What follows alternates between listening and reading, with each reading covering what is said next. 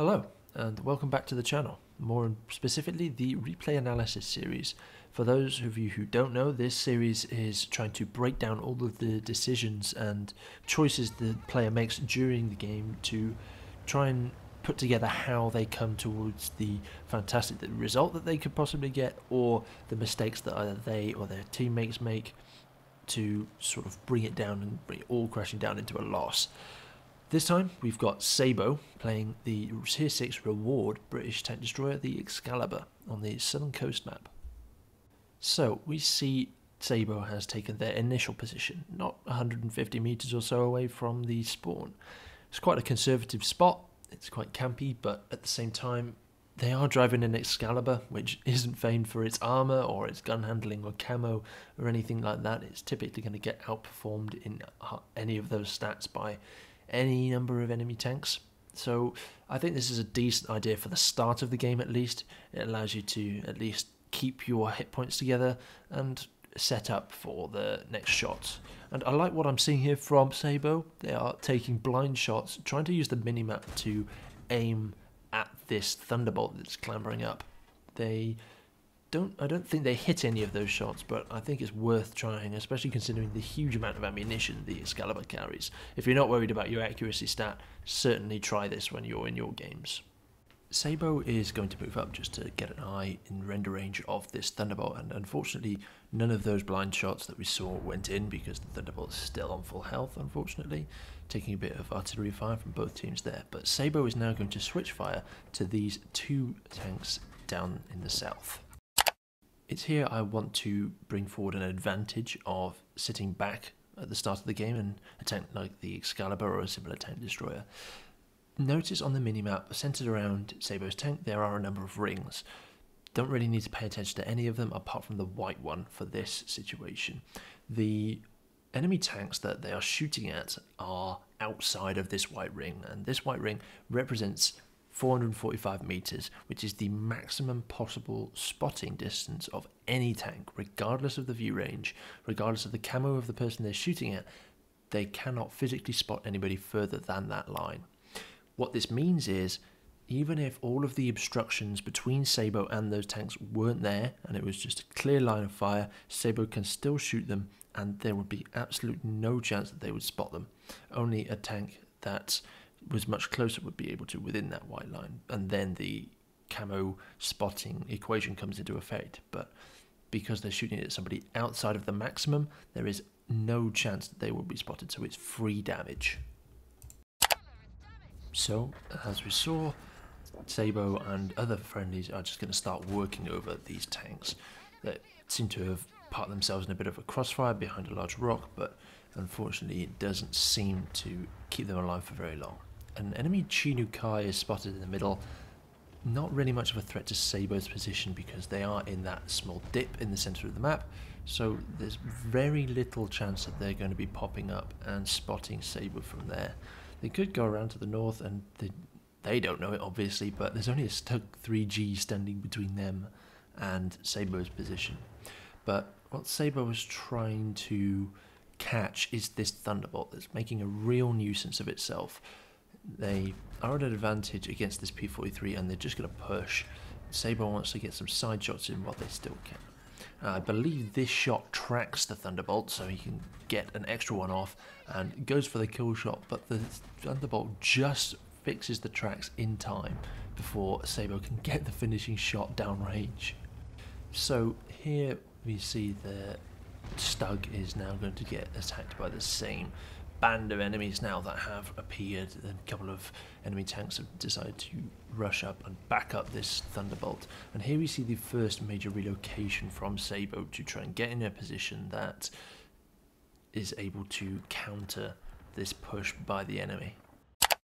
What makes this particular position so good is a number of reasons. First of all, they are sat in a bush, Sabot is, as well as the artillery, so they have a good firing position on the enemies if they want to pursue the same track further into the north, basically along the top line of the map. So if they go that way, they head straight into Sabot's gun as well as the artillery, which can stun them and possibly kill them. But another reason why this position that Sabot has taken is very good is because it's created a crossfire. There are a number of friendly tanks in the center that have the other way cut off for the enemy. So if they want to advance over the right, they have to deal with Sabot, but if they advance over the left, they now have to deal with a number of medium tanks that are centered in the middle. So if they want to push forward, they have to take fire. And that's a positive damage trade for Sabot or their allies, which is good in the long run of the game. So this is basically textbook stuff from Sabot as well as the allies, either knowingly or unknowingly, of course. The enemy have nowhere to go. Artillery is just pelting them. They can either drive into Sabot's gun or deal with these mediums that are now pushing into them. Obviously, they can't see Sabot as they have not been spotted all game. And Sabot is now just going to tear apart this Achilles. Notice how they wait until the Achilles is behind that opaque bush so they get the full camo bonus and don't get shot. I am quite impressed with the Excalibur's camo rating, because the bush they're hiding in, when they're shooting there, they just get spotted. They probably got a flat 18-ish% camo bonus from that bush just from hiding in it and not being 15 meters back. So on top of that, the Excalibur's camo must be pretty decent, even when shooting, so I'm quite impressed with that tank. But as we can see, that flank has been decimated, and all that's left is that Thunderbolt with barely any health left. Now it's the waiting game for Sabot and this remaining Cavalier in the centre to see what this Thunderbolt will do.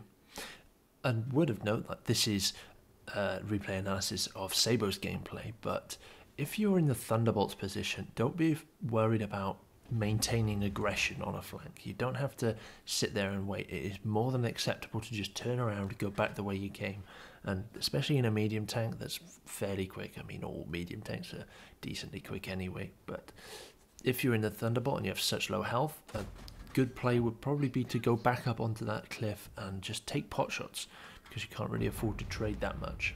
But nevertheless, a enemy KV2 rears their head and tries to take a pot shot at the Cavalier. Gets absolutely slapped for trying it, and the enemy Thunderbolt makes an appearance, and Sabot just takes them out easily enough. And this time Sabot was ready. They knew they were going to be spotted. There are still 3 enemy self-propelled guns on the team, one of which is the Lefer H, I believe, yeah, which is a very, very strong artillery piece. Just as I mentioned the strength of that artillery piece, they do counter battery fire and take out the friendly griller. And coming up is a little bit of a clue about the competency of this artillery player, because Sabot just knocks down a tree and not too soon after an artillery shell comes in to try and hit them. So there is somebody is paying attention to their minimap, and I'm fairly certain it's the lever from the direction it came from. But Sabot is now setting up to try and deal with this KV2 who is driving in to just destroy the enemy Cavalier and get some very nice shots off. And this is a bit of a nitpick. I would like to see some tracking shots here from Sabot to get the KV2 in the open. It's likely they've been pelted by artillery. Sabot just scored a critical hit there. It's likely their repair kit is off cooldown, so a tracking shot would likely stick and give Sabot the opportunity to just finish the KV2 off, because there is no chance that that KV2 can put the tracks back on quicker than Sabot can reload. Again, a little bit of a nitpick, but especially if you're using a tank destroyer like this with a especially fast firing gun, most of the British tank destroyers, to be fair, at this tier, you really need to be looking out for those tracking shots, because the likelihood is if they don't have a repair kit, you're definitely going to be able to reload before they put the tracks back on.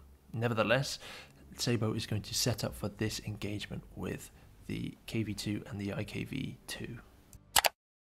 I wanted to pause it here because, assuming things go as they usually go in World of Tanks, the enemies push in, Sabot is in a good position, but is in a 2v1 and is up against a KV2 and an IKV-65-2 who I believe is on full health, so it will take a number of shots to kill them. The KV2 has a chance of one-shotting Sabot here, but the likelihood is, if they're firing HE at least, they might get a tracking shot and do about 300 damage-ish. The IKV-65-2 is very maneuverable, so you can get it behind maybe if it rushes Excalibur.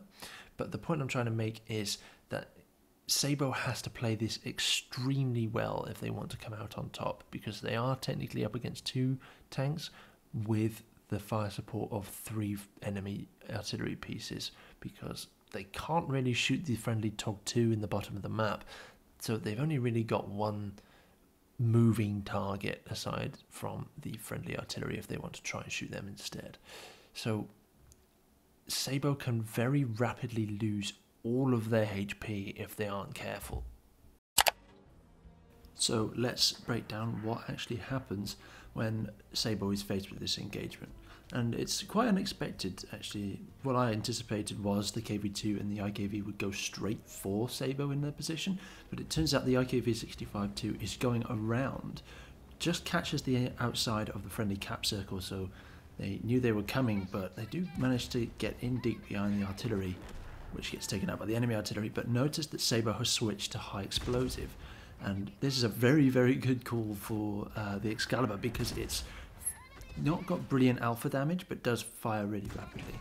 So to solve the damage output issue, they load HE, and obviously their game knowledge has put together that the IKV-65-2 has terrible, terrible armor. So the HE has more than enough pen to go through and do full damage. And the enemy KV-2 is also mopped up by the friendly artillery. So Sabot coming out with very little health loss in an engagement that very well could have killed them off. So again, quite rightly, Sabot recognised that it's time to move up and take the fight to the enemy now. There aren't enough enemies left that will be hanging around in the middle of the map. They've all been spotted defending against the Tog 2. So Sabot is going to try and look for the artillery pieces by using their binoculars, as well as trying to use cover to stay out of range. They do catch the tracer of an enemy artillery piece, but more interestingly, they do find the enemy Tiger 131, who is running away from their own base and ignoring the Tog 2 with such little health remaining. This is a very puzzling move from the Tiger 131. I'm not sure what they were trying to accomplish here, but honestly I think it would have been far better to engage the Tog 2, not only because they have to deal with a heavy tank that's not particularly fast and not particularly well armoured, they also have cover from the friendly artillery in those mountains nearby the Tog, and they have their artillery on hand to support almost immediately, so they almost certainly come out on top in that engagement. But now they are trying to win a long-range engagement against a tank destroyer with binoculars and apparently good camouflage, so they are taking the much more difficult fight. Nevertheless, the friendly Tog does get taken out by just the artillery pieces without managing to kill any of them, and as we see there, the Tiger 131, pardon me, just drives out into the open because that's all they can really do to close the distance, and Sabot just takes them out without issue, without even getting spotted. So Sabot here is gearing up for the final engagement of this battle, a 1v3 against enemy artillery. I know they do have backup from their friendly M41, but we're going to just say it's a 1v3 for this point because they are the only active tank remaining on the team. So the big problem when engaging SPGs is their shots are very likely to take your tracks off, and the Excalibur gets away with it sort of because they've got a very traversable turret. It's technically not a turret, but it's not fully traversable is the point I'm trying to make. It essentially has a very wide gun arc, but does not have a full 360 degrees. So it's not a problem for dealing with this Bishop, who absolutely slams a shell into the Excalibur as they drive forward into them. But when they start taking fire like this, there's a chance that if they get tracked, they won't be able to put effective fire down. Now, the Lafeur, who's been a problem this whole game, isn't ceasing to hold that title. I believe gets a blind fire of some kind off, doing about 50 damage. Now, the Excalibur is not very well armoured, so Sabot can't really take too many more of these shots. They do find the Lafeur, who spots them and has a chance with a quick reload, but thankfully whiffs the shell. Easy enough to take down after that, but the enemy M41 is still standing.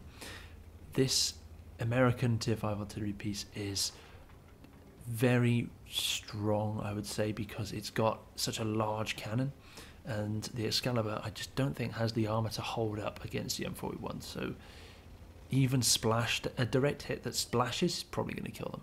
But thankfully the M41 just hasn't moved from their position, and Sabot takes down an impressive game of World of Tanks here.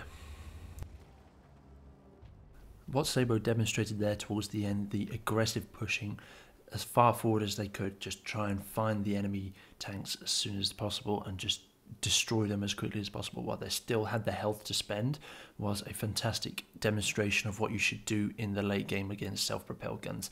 They do have large cannons, they do have splash damage, but they also have very long reloads. So if you have the health to take that hit, then I thoroughly suggest you just take it and drive towards them as fast as you can, and diminish the time they have to get another reload off, because they haven't got very many hit points. You're not going to need more than 2 or 3 shots with the average tank to kill them, and a tracking shot will certainly help with that as well. So you have plenty of time if you move as fast as you can towards them and just single them out, kill them as quickly as you can.